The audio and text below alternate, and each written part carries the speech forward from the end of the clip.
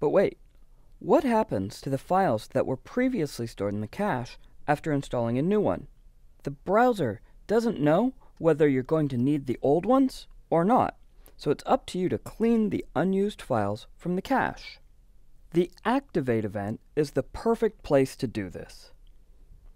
When the activate event is fired, the code gets a list of current cache keys and iterates through them using the map function.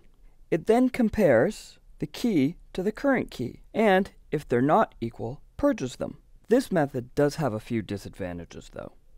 First, this caching method requires us to update the cache key every time one of the app shell resources is changed.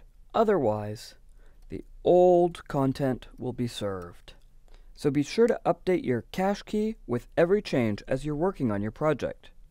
Another downside is the entire cache is invalidated and needs to be downloaded every time a single file changes. This means fixing a single spelling mistake will invalidate the cache and require everything to be downloaded again. Not exactly efficient.